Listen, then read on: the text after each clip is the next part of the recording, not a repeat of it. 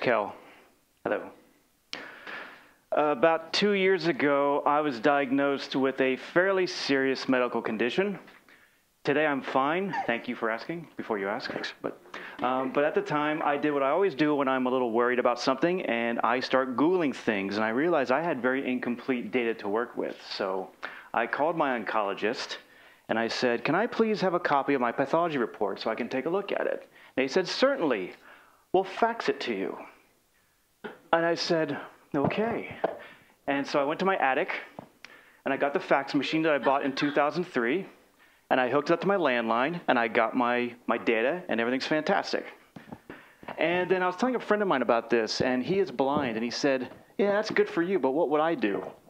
And I said, I don't know. And so I thought, well, maybe this is a gap, perhaps. So I started doing a little of my own non-clinical, non-academic, non-scientific research on this, and I started talking to 46 people with vision disabilities to get a sense of what their healthcare experience was like. And to the surprise of probably nobody, it was actually fairly abysmal. And in fact, one woman, the blind mother of a sighted child, said, people don't understand that for blind patients, it is nearly impossible to dose medication properly. And changes and innovations are advertised as being wonderful for those who can see, can be dangerous for those who cannot. I thought, yeah. And it's not just about being blind. This is Dana Florence. She is the owner of a nonprofit called 3-to-B, which lends support to parents of kids with disabilities. She herself is the mother of 3 kids with cerebral palsy. 3 kids. And she told me once, listen, the most frustrating thing for a mother is knowing that there are things out there in university labs and in garages and all these things being built, and I can't get a hold of it. There's no way to operationalize it. There's no CPT billing code for it. I asked my doctor about it. They don't know. There's no way to make these connective threads. And I know it would change my child's life if I just could get access to it. And something about this seems a little strange to me because we live in this era of advanced technology and the quantified self and all these things happening. And, you know, we're talking about iPads in the doctor's office and Google Glass and the surgeons, and we have beacons and the things we put on our bodies and all this stuff. And, you know, we're getting to a point where, I mean, we just saw a really cool presentation about, like, now my bathroom is about to capture all this stuff and give me feedback, which is kind of frightening to me, but also really exciting in a way. And I think, are we advancing this stuff past the point to which people who have disabilities are going to be somewhat behind? Is that gap going to widen over time? And I suspect that is the case. You may not agree. That's okay, too. And I do know this, that as more healthcare goes online in the form of patient portals, we are looking at potentially a real problem for those who are living longer, getting older, living with more disabilities. The University of Michigan this year did a study on this, and they found that, hey, look, the frailest and most vulnerable patients may be at risk for increasingly disengaged and uncoordinated care as more of this care moves to the online space. It makes sense, right? And now, I talk to people in technology all the time, and you know, for one thing that comes up is, you know, everyone's making all these patient portals, and if you have made a patient portal or a website or something in your lives, I ask you, how many of you have actually tested it with a screen reader? How many of you actually tested it with someone with motor skill deficiencies? If you haven't, that's okay. No judgment here. I can maybe help you with that. But I talk to a lot of people in technology who think, I'm going to revolutionize healthcare because it's all broken. And they have no idea, like, how many interconnected, interdependent services have to talk to each other. They just don't have any idea about this. I mean, all these things come together. And by the time you marry it with the technology layer, accessibility can break down anywhere on this spectrum, in this ecosystem, anywhere. And then you take into account the regulations and how we're constantly managing costs and mitigating risks. It's complex. I make it seem like it's a simple problem. It really isn't. And this is why I have stopped thinking about this after many years of thinking about it quite a bit, solely about technology. To me, it comes down to touch points, and I've identified in my own simplistic way 3. They are as follows. Chat, the conversation we have with our physician. Chart, the artifact of that conversation. And charge, transaction. Chat, chart, charge.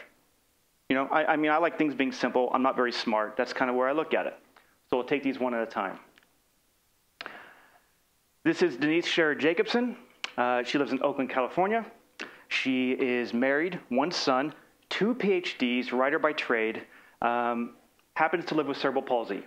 And every time she goes to the doctor, she told the New York Times last year, she's made to feel like an idiot. They say, who's here with you? Well, nobody.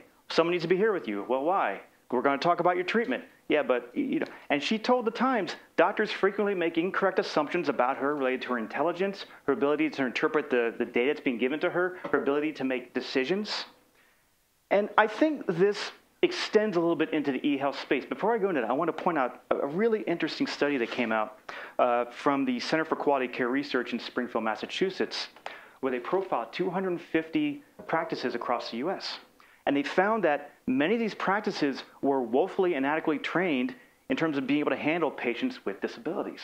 You can get in the building, do the ADA, but you can't necessarily be treated effectively once you get inside the office. And some people are calling it like the last bastion of civil rights discrimination. And that's a whole other topic which I'm not going to touch because that would eat into my time. But I do think that this starts to extend into the e-health space. And this is where we bring up the idea of electronic personal health records. And you know, I remember when I got this line of numbers, I'm looking at it, I'm thinking, is all this important? And I had to actually talk to my oncologist, and she said, no, I look at this, I look at this. You know, don't look at all these other things. Stop Googling war stories, just concentrate on this. And that was an important lesson because I realized that maybe people don't want all the data all the time. Maybe they want it contextualized, right? Maybe they want the right care at the right time. Maybe they really do want to trust their doctors. And I think a lot of people I talk to do want to trust their doctors. So I remember thinking, I wonder if there's a great way to figure out what people with disabilities really want from their electronic personal health record systems. And I got connected with these very nice folks at the National Institute on Disability and Rehabilitation Research and the Center for Biomedical Informatics at Children's Hospital in Philadelphia, where I live, and WGBH Center for Assistive Media. And they did this, and they profiled these data sets. And they asked 150 people with disabilities, what do you want in a personal health record? Electronic. And they ranked the features by one column, what was most important, and one column, what gave them most satisfaction. And as you might guess, they don't exactly marry up one-to-one. We're very, very good at providing things like appointment reminders and things like that, not so good at other things. And I love stuff like this because I like to look at the spread. I like to look at what are the things that people find to be the most important that we're doing the worst. Because that's our blue ocean, right? That's the opportunity. You don't have to do the math. I did it for you. So I gave you a top 4. Ready? Want to see? Still with me? Okay. Number 1 is, I'm sorry? We are. Okay. Well done. So number 1, having important medical information available during an emergency. 98% important, 21% satisfied. It's a spread of 77. That makes sense, I think. Transferring medical information to a new doctor or hospital. Number 3, finding the most important medical information relative to their disability. And number 4, managing insurance issues like referrals, approvals, and costs. Tremendous opportunity here to help patients who have disabilities in this country. Okay. Talk about how you Yes. understand how you made that. I didn't make it. They profiled 150 people with disabilities. Over a third of them had multiple disabilities, and they gave them a list of features.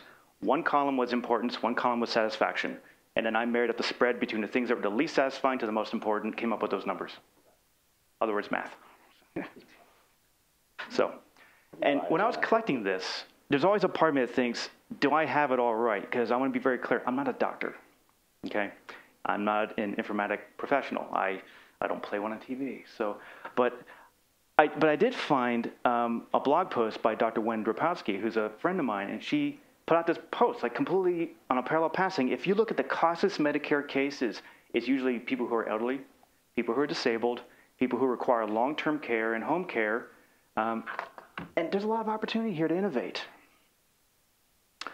Speaking of Medicare, I assume we all know about meaningful use, correct? We're all fairly familiar with that, you know.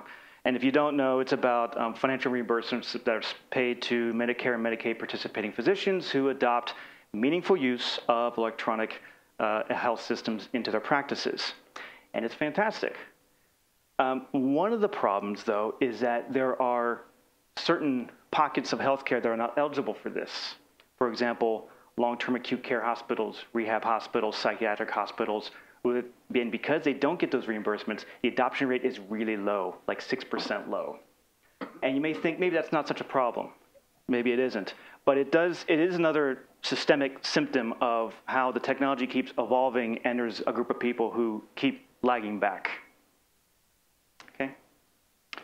So I've been doing a lot of complaining, and I don't like to be that way because that's not a very good way to live. So I'm going to give you some small things we can think about maybe to solve this.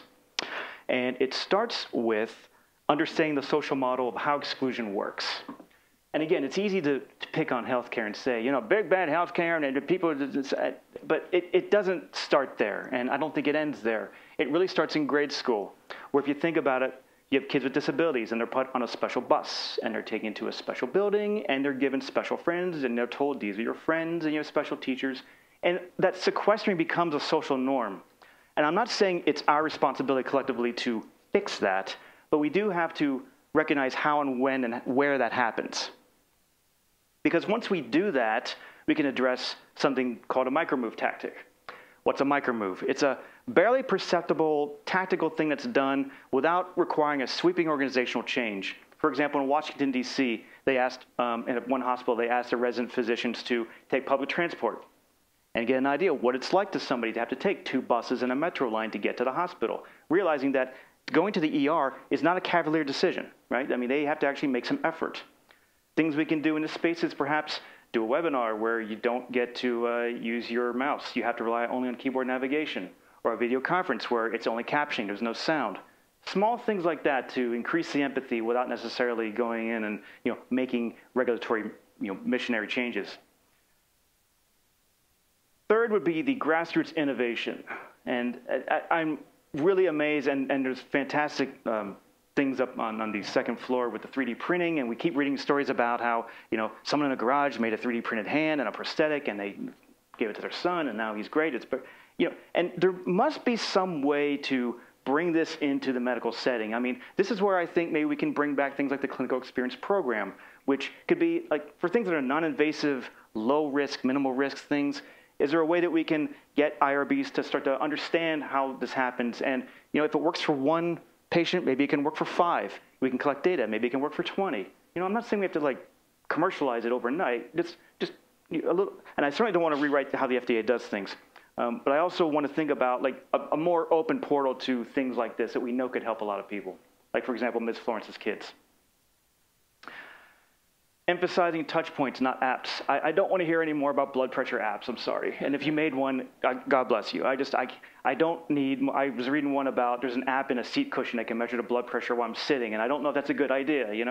I do know that chat, chart, and charge are very key touch points that affect a lot of people in this country. Close to 54 million people in this country, and I imagine there's a lot of silent pain out there that needs the innovation. I have a client. A healthcare client, and they were asking, how do we best communicate with blind people? And, we went over the blocking and tackling stuff like, well, make sure that your website's accessible and things like that, and we do that kind of. And I also said, by the way, let's activate the front desk a little bit. Let's see if we can get the front desk nurses involved with this, because healthcare is an industry where we've specially designed a waiting room, right? And if you're blind, you sit there surrounded by magazines you can't read and art you can't look at. So why can't we do simple things like use NFC technology to, take the iPhone, which has 57% adoption by unsighted users, and kind of boop, and deliver content, especially to them, through a channel that they all use, right? That's a lost touch point that maybe we should be adopting a little bit. And finally, building empathy through accountability. This is Dr. Michael Graves. He owns a medical instrument company. He is a former architect and artist. I like to say that disability is the one minority group that we are all subject to join at any time, and we're all likely to join at some point in the future. Guarantee it. If we're all lucky enough to live that long, we're going to be there in some form or another. Well, he found out the hard way. He went into the hospital with a sinus infection, woke up one day paraplegic. Bacteria is weird. Sometimes we just don't get it. And he wrote a blog post, and I want to read it verbatim because this spells out what we mean by empathy. Early on, my first day out of bed at Kessler Hospital, I went into the bathroom in my wheelchair to shave, looked in the mirror, and the balm was at the height of my forehead. I couldn't see my face, so there was no shaving with a straight razor. An electric razor was brought to me, and I tried to plug it in, and it was out of reach.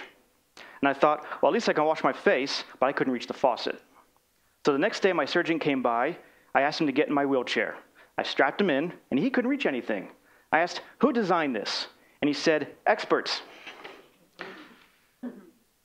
So we do need experts, because I'm not one, and I rely on them a lot. But I think we also need empathy. And to me, empathy is about making allowances for attributes that cannot be changed. My friend Carl Groves says that accessibility is really about providing a fundamental human service that can help more people in more situations. And I can't think of anything more fundamental than the preservation of our global health system.